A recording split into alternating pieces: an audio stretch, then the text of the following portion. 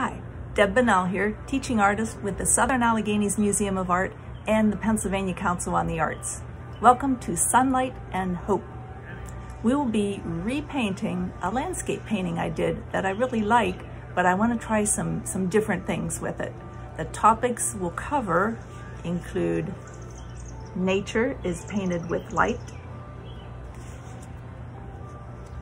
I'm a big fan of Celtic Knotwork.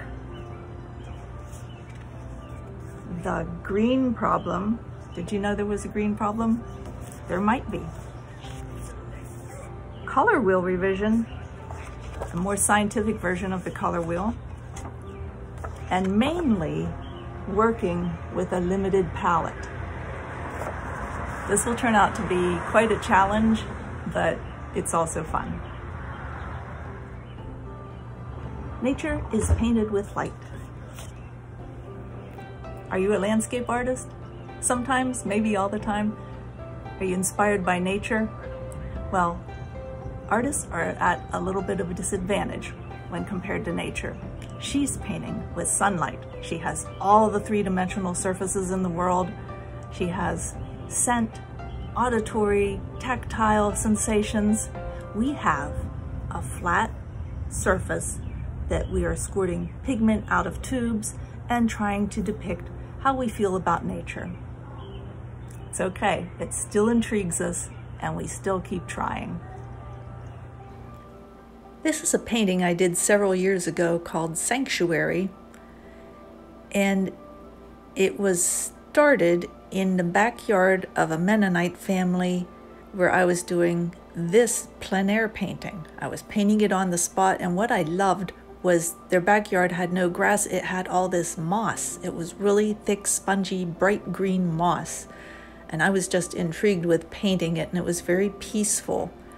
Well, all of a sudden, the light is always changing when you're painting outside, but all of a sudden, the sun really came out and started streaming through the trees and casting these lights onto the ground. This is an actual photograph I took at that moment when I was pretty well done with my little painting. And I decided to use the sunlight streaming in. It reminded me of being in a church except in nature. And I made this painting that I called Sanctuary. I included a Celtic cross in it because I just love doing that Celtic knot work. And I tried to make it subtle enough so that you first just see nature, and if you look close, you see the cross. And I got the idea of getting involved with Celtic knotwork when my family went to Ireland in 2011, and we visited Trinity College in Dublin, and we saw the Book of Kells. The Book of Kells is an illustrated manuscript of the first four Gospels, and of the four Gospels, and it is very intricate. Some of these Celtic knots are so precise and so tiny, you'd think the monks were painting with one brush. And when we got to the gift shop, I saw this book that had so many references for Celtic knots, and it was made by this artist and art teacher named George Bain, and he really researched the stuff. He went to all these ancient prehistoric sites, and he drew samples of all these different symbolisms and knots and swirls and designs, and it's just a wonderful reference book. You can get it in the United States through Dover Publishing. Here are the pages where I found the reference for the cross, and it's just a square that can connect with another square, or it can end. It could be a standalone square. And the neat thing about this cross and many Celtic knotworks is it never ends. You start at one place, you can keep on going. This is the one I chose for the new painting, Hope. I wanted it to not be a Christian symbol, but to be a more universal symbol, but still spiritual. So I doodled around with it, came up with my own version of it, figured out which lines cross which, and made a little quadrant of it on tracing paper, which I then applied to the canvas board, flipping it 3 more times, so I ended up with the Celtic knot where I wanted it. I have another book for you too. You get 2 book reviews in this one video. This book I wish I had when I was a student in college studying painting. It's just a fabulous reference book for the use of color and light in painting. It's done by an artist named James Gurney, and besides doing the series Dinotopia, he was an illustrator for National Geographic, and he's a great painter. The next several ideas in this video come from that book. Color wheel revision. Now you say, why do we need to revise the color wheel? It is such a basic component of what we've been taught as artists and painters, that red, blue, and yellow, those are our primaries. The other colors are secondaries because they're mixed from the primaries. Yeah, it doesn't really work with the pigments we use, but hey, it sort of works. Well, if this was so good, why don't printers use blue, red, and yellow? Why do they use cyan, magenta, and yellow? Here's cyan, magenta, and yellow, and they are equidistant on this color wheel. They would form the main triangle. And of course, printers add black to get the really deep colors. But in this color wheel, blue and red are still here. Red is halfway between magenta and yellow, and blue is halfway between cyan and magenta. And no color is really considered a primary or secondary. All the colors around the edge, all the bright full-strength pigments, are as important as each other. The thing this helps you with is what are really complements of each other. And here you can see cyan and red are across from each other. And when I painted this red going into the middle, I added a little bit of cyan, a little bit more each step, until it turns out to be a fairly neutral gray, a cool gray. And that was the case for every pair of complements on this chart. Some were warmer grays, some were cooler grays. The only one it didn't work great for was the blue and the yellow. They turned into a greenish gray, which could be just due to the pigments I was using, or the fact that I didn't spend days and days doing this chart. But what I did was really informative. So if you want to have a little better handle on what complements a color exactly, you may want to refer to this more scientific version of the color wheel. James Gurney calls this color wheel the YRMB color wheel, and the initials YRMBCG, which stand for yellow, red, magenta, blue, cyan, green, aren't that memorable unless you think of this phrase, "You ride my bus, Cousin Gus." The green problem. You might say, what? There's a green problem? It's like our most popular color on earth. Just look out at nature. And the human eye is more sensitive to the yellow-green part of the spectrum than any other part. Well, let's take a look at some paintings by the Hudson River School of Painters and see what they thought about green. Now, these paintings you've probably seen in museums. They would be the huge panoramic landscapes that are just filled with light and wonder. And if you go up close, it's like they painted every little leaf on the tree. Let's take a look at them.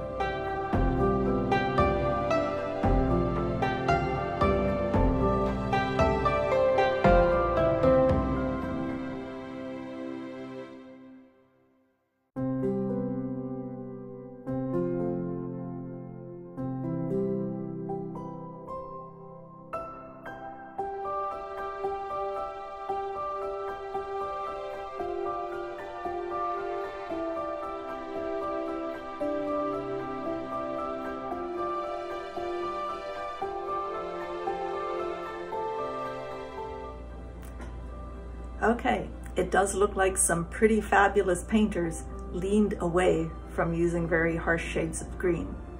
But who else? Who else thinks green is bad? Well, book cover designers for one. It's known that a book with a green cover does not sell as well as other colors of book covers.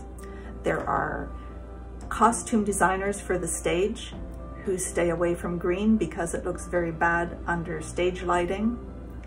And gallery directors who sell artist paintings say that it's sometimes hard to sell a painting that has an overall green cast, that they have to be careful about it, light it with care. So there seem to be a lot of problems with green. So here I am with my phthalo green, the brightest, baddest green in the paint box, and adding yellow to it makes it glow even more. And it's just when you want green, green, green, and you're just inspired by the intensity of the greens in the landscape, maybe it's not the best thing. I still like this painting, but in my painting that will be done in this video, I'm going to get away from the phthalo green and try to tone down the greens and let other colors have a say in the landscape. We'll see how that goes. Working with a limited palette. I'm going to be using just 4 colors plus white in this painting, if all goes as planned. And the colors are, I have the 3 primaries in a version of themselves. Burnt sienna for red, it's a reddish brown. Turquoise deep for my blue.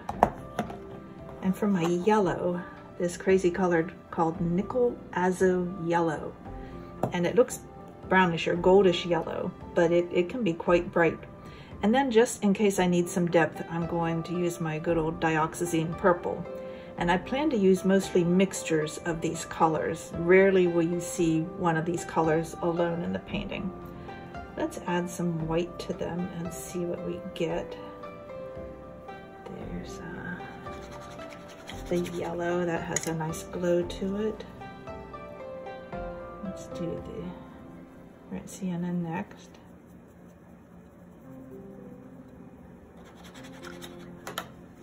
Makes me wonder if I'm going to miss red, but we'll see. And this is, it's just a gorgeous, gorgeous aquish color. And it will have some nice blue shades mixed with the dioxazine purple. Let's take the purple into the aquish. Look at that rich blue we're getting. That is nice. And we can, ooh, gray blue. That's very nice. So what does the teal do with the burnt sienna? Ooh, it's like you can get a deep forest green. That is very nice. Oh, a sage green. I'm liking it. What does the yellow do to that green? Ooh, that's a nice natural looking green. What does the yellow do with burnt sienna? Oh, almost like a raw sienna. A tannish color. And we know this should neutralize each other, the purple and the yellow. I'm expecting some sort of brown. Yeah, that's a nice brown, and we can adjust that with this brown. There are endless possibilities here. Okay, I think we can make sort of a color wheel with these. Let's just make a version with some white. So we'll put the purple down here. We'll make them equidistant apart.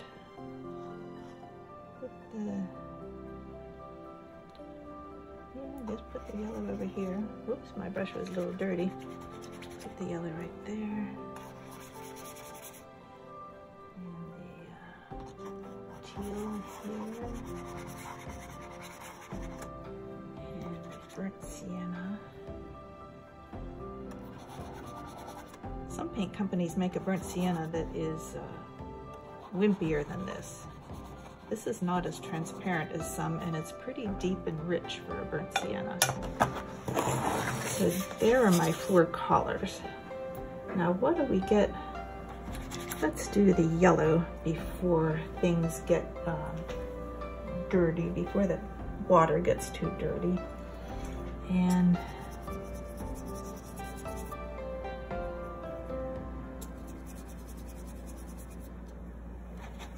I'm expecting a nice green in there. Yeah. And we'll put some white in the middle and add that to the green. Oh yeah. And some white traveling to the yellow. And some white traveling to the blue. Okay.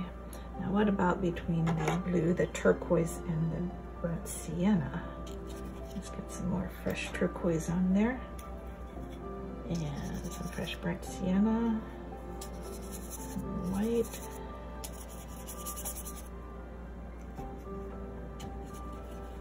And a little more intense color there.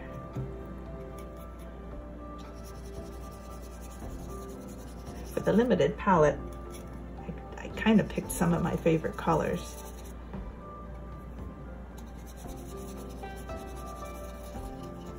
So I think it has the potential for brightness if I want it. But I'm going to try to see if I can get a more mellow feeling, like a dreamlike feeling is what I'm going for in this landscape. Oh, look at that mauvish color with the burnt sienna. Isn't that neat? Get some more burnt sienna. That purple is overpowering it there. That's pretty good. Okay, let's drag some light into various areas here. This painting will have a lot of darks, in it. I might want to experiment with my darks in addition to that. Okay, now we just have the area between yellow and purple to go. And get some more purple on there.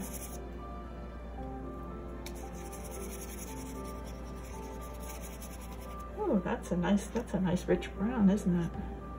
It'll contrast with the burnt sienna, the reddish brown.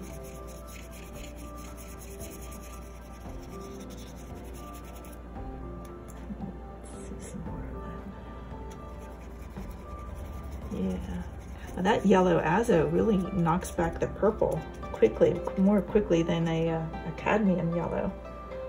That's pretty nice. Okay, now we haven't seen what purple and aqua-ish do. Well, we did on the palette. It's a deep, rich blue. So now things are getting out of order, but at least we'll be able to see what colors we have available. That is really nice. What about, well, we can guess what these two colors do.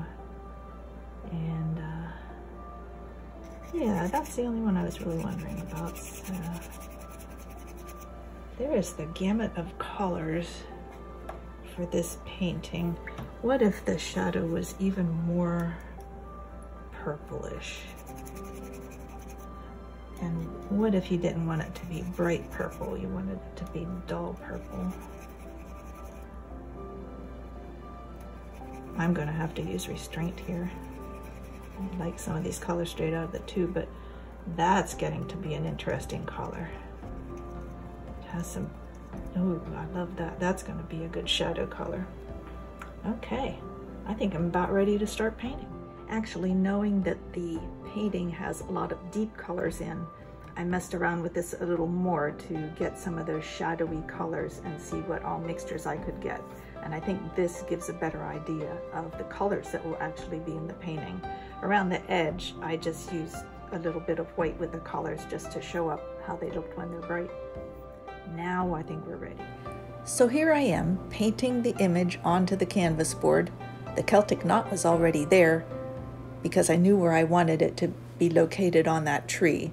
And I'm using a grid that I had on the reference photograph and on the canvas to get things in the right spots. I'm going to get those sun streaks in there on the lower right-hand corner. And now you can see the finished drawing all ready to paint.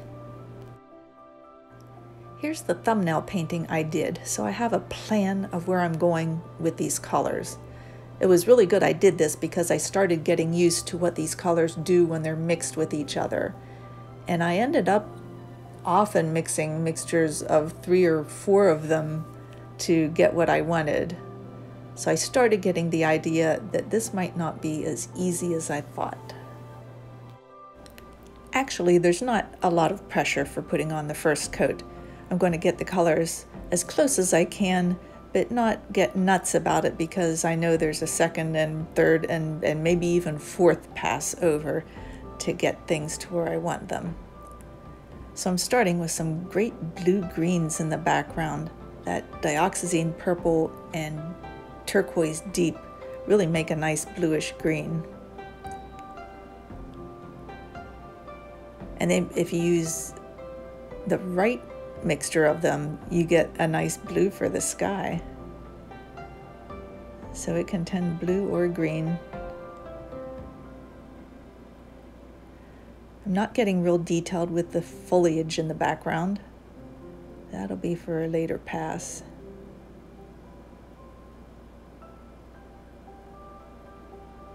Now getting down to the foreground.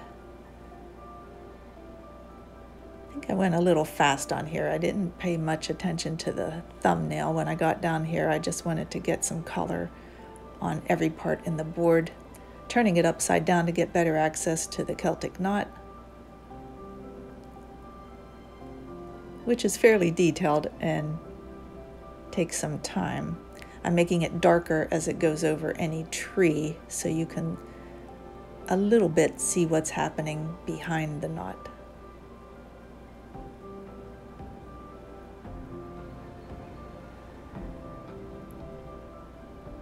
And here is the first pass. The yellow is a little bit harsh looking. Some of it needs to be light green. The green itself needs to be deeper and richer in the foreground. Not sure I like the brown in the middle ground. The Celtic knot is very pastel looking to me, like unicorn colors or something. Nothing against unicorns. I was a unicorn actually myself for a while in elementary school. But it's a good start, a lot of work to do yet. Here is the second pass over the whole painting.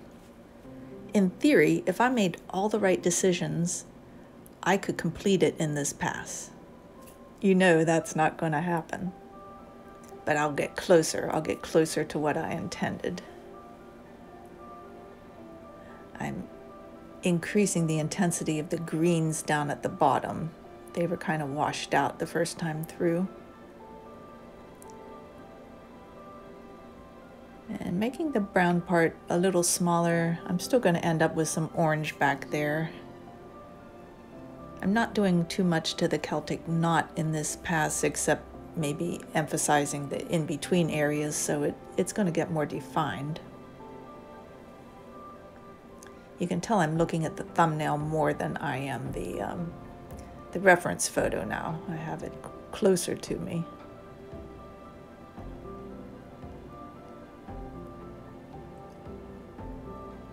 I will be putting in some more lacy foliage also. Getting those little dots of leaves in there, those are fun.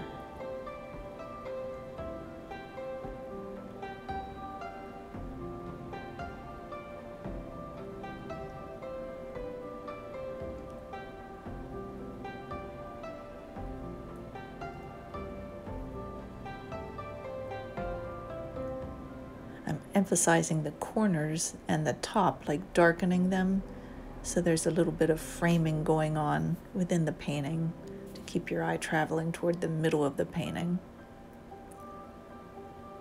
The cool design thing is those yellowish streaks of sun pointing toward the Celtic knot.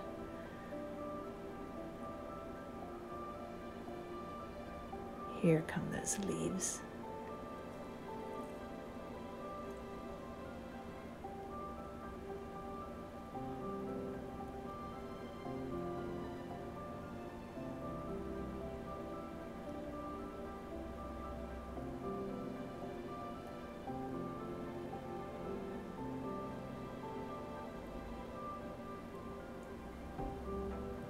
I'm defining that line where the wood starts a little bit more. And lo and behold, I've done a compositional no-no. I've almost divided my canvas in half. But you know, those rules are made to be broken, and I'm breaking it with this painting. I like everything above the line, and I like everything below the line, and they're going to work together.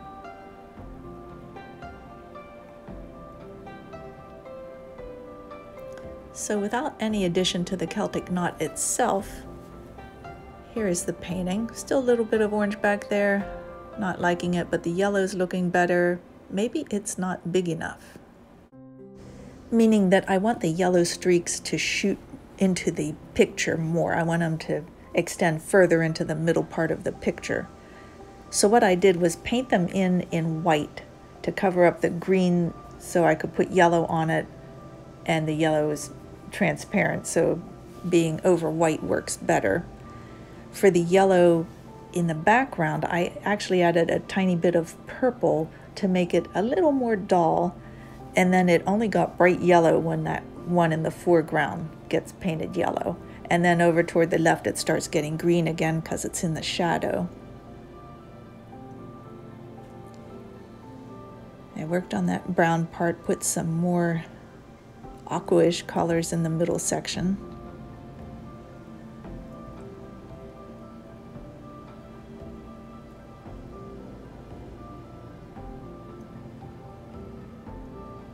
And just a bunch of final little touches of things that I thought needed worked on.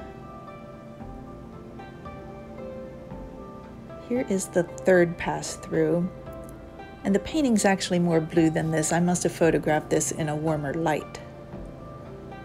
But it's getting there. I think I might want to make the right-hand side of the Celtic knot some warmer colors eventually. Here is the fourth pass, in which I emphasized the greens down below a little more, made them more dramatic. I still didn't fix that Celtic knot, so guess what? There's going to be a fifth pass, but that will be the end, I promise. So here is Hope with a limited palette. I am just amazed at how much more colorful it is than the original with an unlimited palette. Let's take a closer look. Here's my original painting. There are at least a dozen colors of paint used in this painting, plus white. Compare that to the new painting, in which we used 4 colors plus white. And we seem to get more of a variety of color in it. Isn't that something?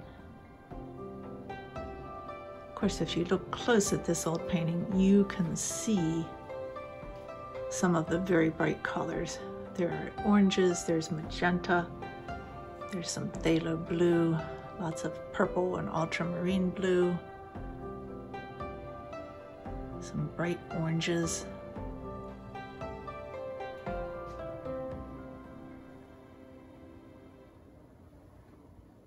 And just the limited palette. I think that's pretty amazing, and I think I will continue to experiment with limited palettes.